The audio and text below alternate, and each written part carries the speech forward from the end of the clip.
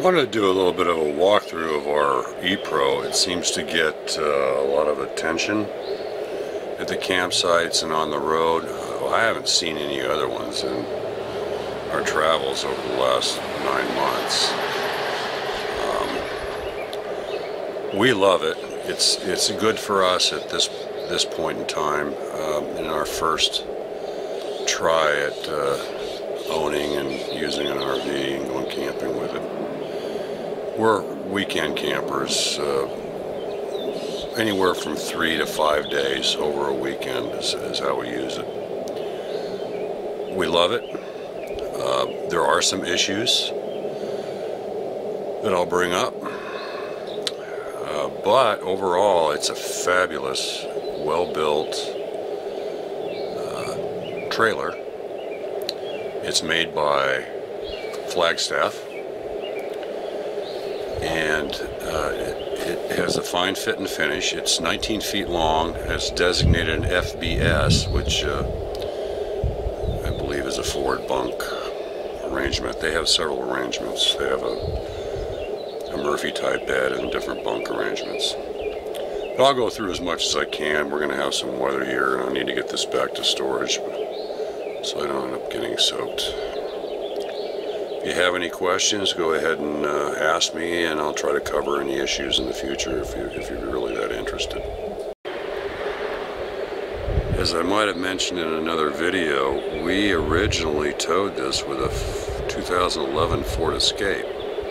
E-Pro is built to be handled by a mid-size SUV. It was 3 liters, and it did just fine, around town and flat roads. But, I was white-knuckling it, going up hills, and there was a little bit of sway, even with the sway bars installed, and we decided to go ahead and get a Ford F-150 5-liter. And now we don't even know it's there. I believe it weighs about 3,100 pounds unloaded.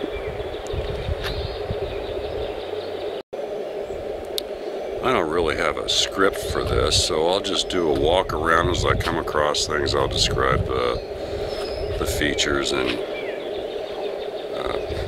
the things we like and the things that we don't like. It does have 2 5-gallon tanks for propane. It comes with 1 battery. It has capability for 2. Their idea, I believe, is to take advantage of the built-in solar system. We don't have the solar panels installed. They install on the roof, and it's pre-wired, pre-plugged for all of that. We have lost power, and it was for a few hours, and we ran on a battery, and we had no issues with it. One of the things I am going to do, and I recommend, because we use a sway bar system, it requires a lot of up and down movement on the tow assembly here. That's manual, and I'll tell you what, I wish I had the electric. So I don't know what it costs, but I'm going to have the electric installed and make things a lot easier.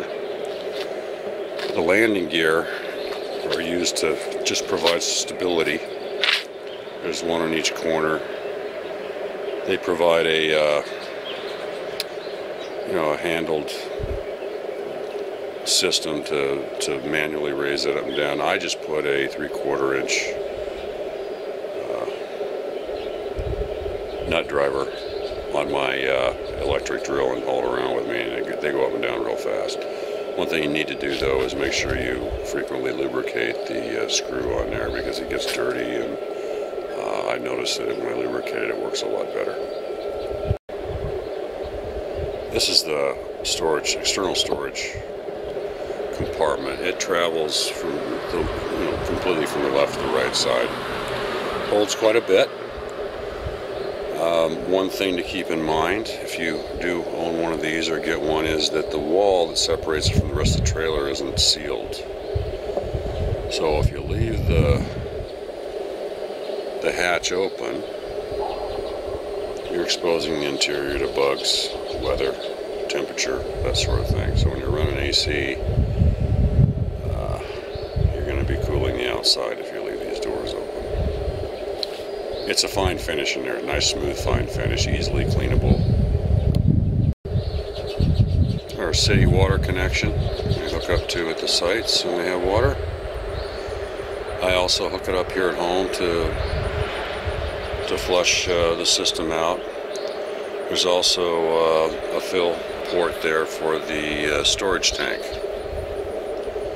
which supplies the onboard water pump if you're operating off of water pressure from a facility or city. The large black hatch there covers the water heater valves and control. There is an on-off switch in there. It has to be on in order to use the water heater. Don't turn it on unless you have water. Availability, you'll ruin the heater. There are a couple more switches associated with that inside the trailer. You see here our slide out is out, and it adds a lot of room to this little trailer. Let me tell you, it makes a big difference, as you'll see. Looking at the right side here, I have the awning extended. It's fairly sturdy. I pull it in if the wind gets too high. It really only drains water when it's fully extended, like it is right now. I could go it down just maybe a tad bit more. There's a design flaw associated with this, which I'll show you here in a moment. We also have a little rail here. There's a bar that we can attach to that, and it serves as a ledge, a table, external table. There's also a grill that comes with it. You can attach the grill or sit it on top of the table, and there's a aftermarket grills that will fit inside that bar so that you can have an external grill. We've got 2 AC outlet plugs also. One of the things I don't like is, I believe it's just a design issue, is as you can see, the door there is partially open. In order to open and close it, it rubs across the underside of the awning. There isn't enough clearance for it to get by there. It leaves black marks, and of course it's going to wear away the coating. So I wish they would have thought that one out ahead of time. I also have an external speaker there. Another problem that maybe I just don't know how to work yet, but when you turn the internal speakers on, it goes on, and I haven't been able to figure out to separate the two, if it's even possible. So if you're listening to, a movie or radio or stereo, and you have the speakers on inside, it projects outside as well, and that's not always good. One feature we like are these stairs. They go to the ground. There are 2 legs underneath that will adjust for height. You can see one of them sticking out down there. That actually extends. There's a pin that holds each of the legs. So if you have further to travel and you want to level the stairs, you just extend those legs individually, and you can even everything up. The only problem with it is that the trailer sits very low to the ground, and if you get on an uneven spot, left to right, trailer listing, the stairs may not go all the way down enough to allow. You see that black thing on top? That will hit the door, prevent the door from closing. We run into that once. I had to raise the whole trailer up, the wheels up, in order to get the stairs to work.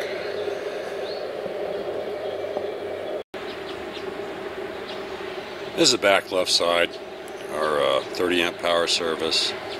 There's a cable satellite inputs, and then a port for flushing the sanitary tank. Speaking of sanitary, one of the things that I do not like, I know it's just a function of the size of the trailer, is for those of you who have You may not be able to see that very well, but that's the discharge for the gray water and sanitary tank. If you look at it, it is very low to the ground. And since the trailer's not that large, when we go to hook up at a facility, it's generally barely, if at all, downhill to the receptacle, their sewage receptacle. So in order to completely drain that, I have to manipulate the hose. It just does not drain purely, completely by gravity on its own, because it's too low. The other thing that I wished it had, this is the back, is a ladder. There is maintenance to be done on top. I don't know why they didn't put a ladder on there. There's also no bumper. I expect that's because they don't want people overloading, attaching stuff back here and changing the center of gravity, whatever. It's not a big deal to me, but the ladder would have been nice. The other thing I need to do is take these covers off and clean. They're not screened, it's just a vent system. That's the back side of the refrigerator, and down below I believe the inverter power supply. And bugs will go in there, and dirt and dust, so that needs to be cleaned. Okay, we do have a screen door. There's a little plexiglass slide there to be able to handle the door from the inside, the external door. We have doggies, and I'm surprised the door has lasted. They haven't really messed with it at all. It's not very sturdy, but it keeps the bugs out. That's what's important. This is the entrance, the back end. As you can see, there's a microwave refrigerator. Below is a fuse panel and the inverter cooling. And then our bathroom. It's a shower and a sink and a toilet.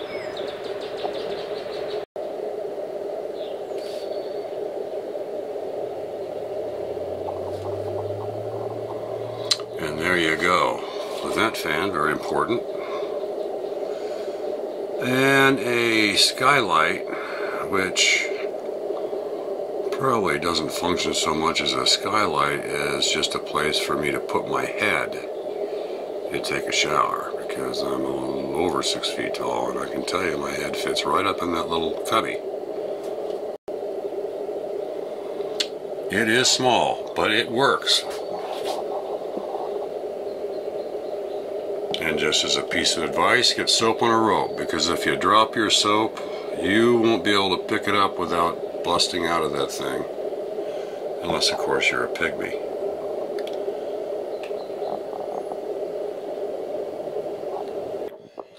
One thing we have found is that we always bring more than we actually need. It's plenty big enough for just the two of us. One of the things that I intrinsically knew and then was warned about is humidity and moisture inside a trailer. It'll destroy everything, and you'll get mold and that sort of thing. So when we store it, the door is open. The other thing I do is I put desiccant in the trailer.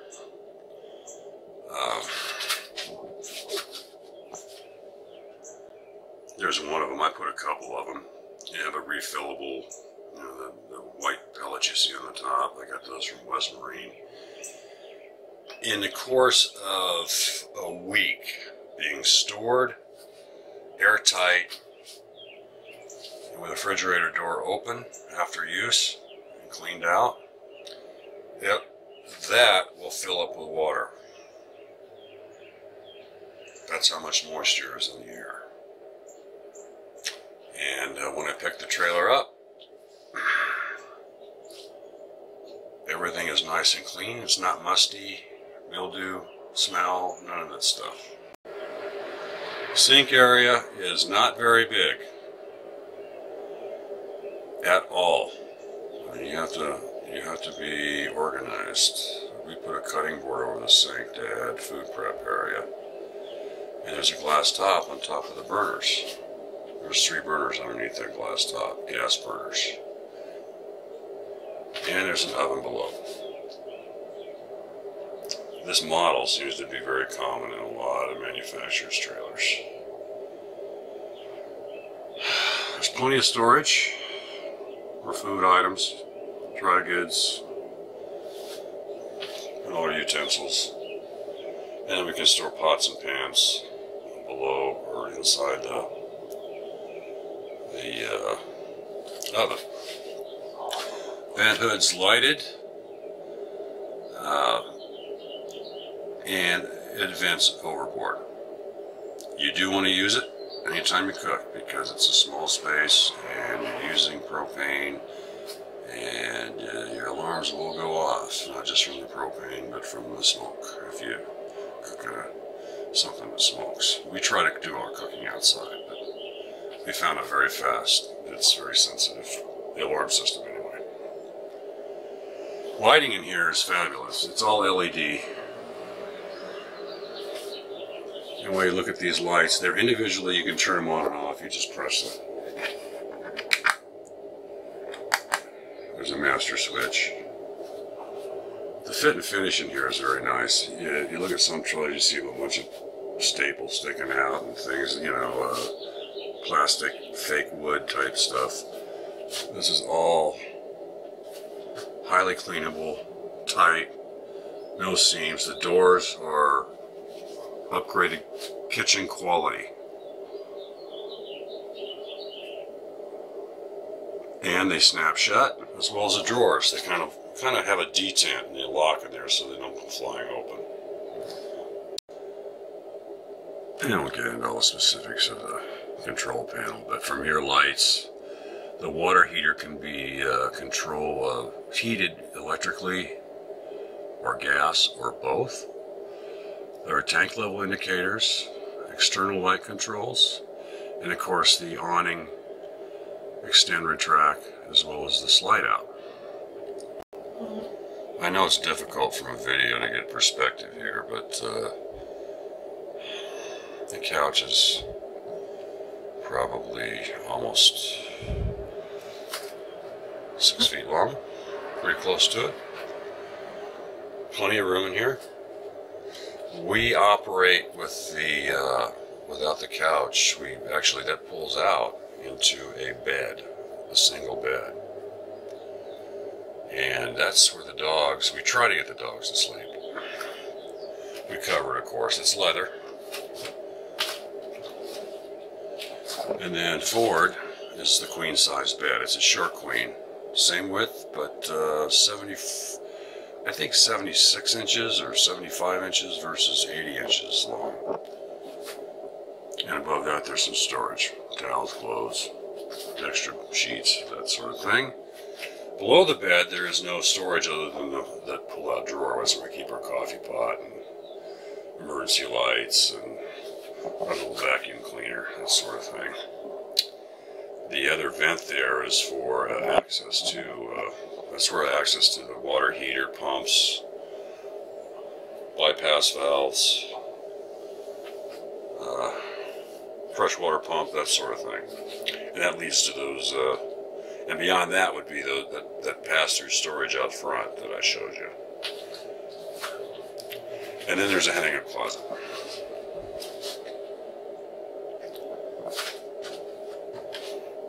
And it's worked pretty good for us. We put about 8 shirts or jackets and stuff in there. I hang my fishing vest and put some shoes down below. But again, for 3 or 4 days, and you're not going to be going to any formal events, it's pretty easy to take what you need to go camping. This is the entertainment center. You can operate the TV without the speakers above. Those are driven by that little box in the middle. That's the equivalent of a home entertainment receiver, stereo. You can take inputs from the TV, Bluetooth from your cell phone. It will answer your calls just like the system in your car. It will take HDMI inputs, it will take USB inputs, and then you can select the source on the front of the panel. And then control the volume of the speakers. And as I was saying before, those speakers, when you drive those, it drives the external speaker. I have looked at the manual, I cannot for the life of me figure out how to separate the two. If anybody knows, let me know, because it's kind of hard to use the system inside at night and you don't want to disturb other people with the thing blaring.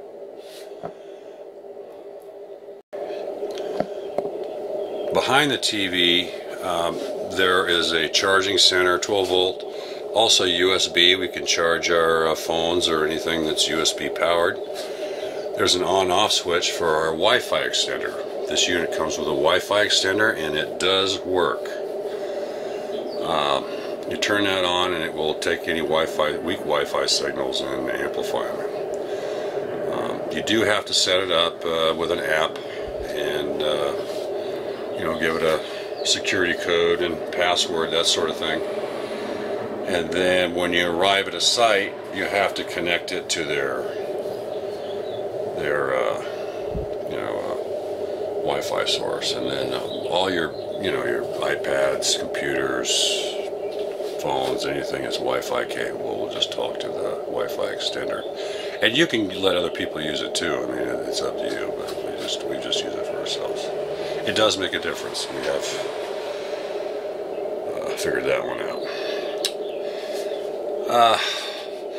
This system's capable for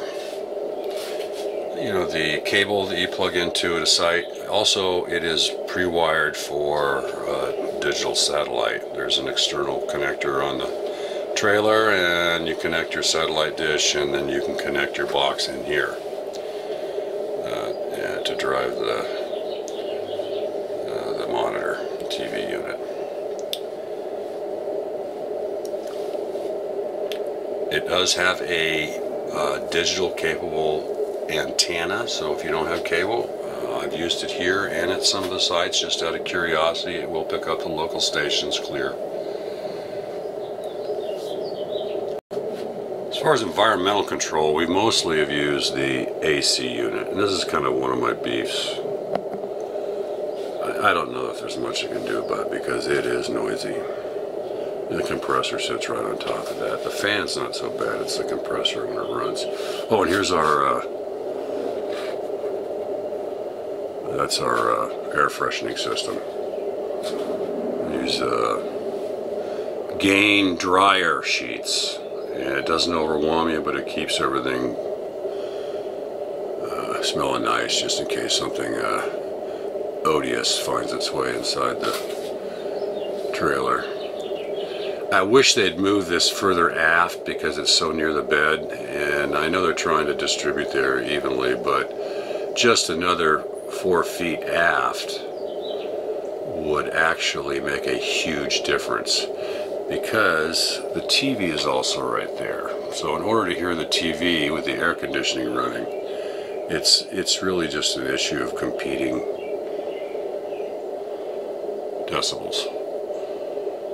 And you really got to turn that TV up to be able to hear it. We've been lucky at night, it's been cool enough we can turn it off, but if we had to run it, I'll tell you, it's I can get by with it. My wife's not real pleased. Over here is a heating control unit. It's got a traditional thermostat and it does work. We have used it twice last fall, and I'll tell you what, you want to turn it down low because it'll blow you out of here. And the exhaust fan in the bathroom, we usually always run it, unless we're not here, but it keeps some air moving through, and you need to crack a window when you're running that. Otherwise, it's pretty tight seal in this thing, and if you don't crack a window, you'll hear the fan struggle to push air out and suck air back in.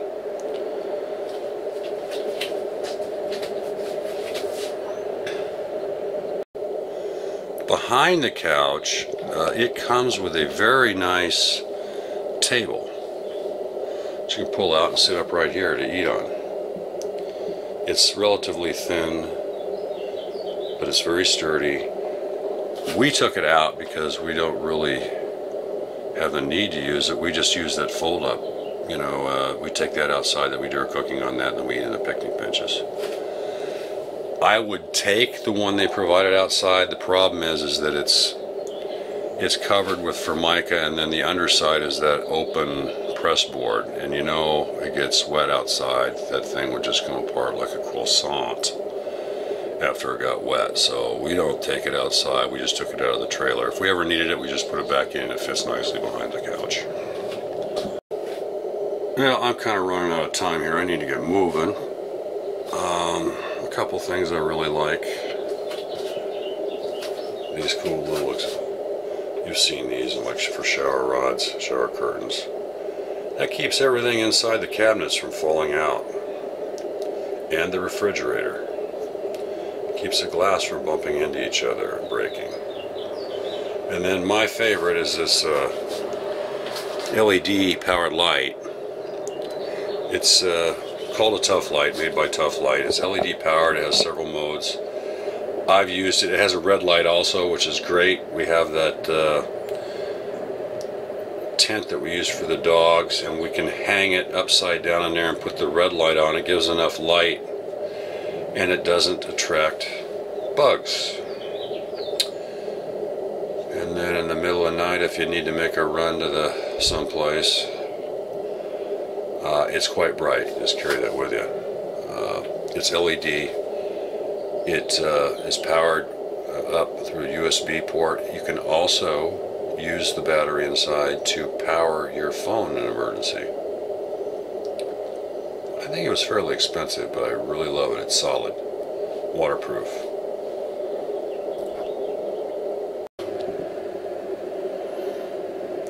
One thing I forgot to mention about the bed is it's heated. It actually has a controller that you can plug in and heat it. We haven't tried that yet, but it seems like a better option than having that hot, dry air blowing in here from the heater if you can get by with it. The other thing is underneath that cover, we just cleaned everything out here from a trip, threw the cover on. We have a 3-inch foam pad because the bed's pretty stiff. If you're used to sleeping in comfort and then you want to go camping and glamping and be comfortable, buy a foam pad to go on the top.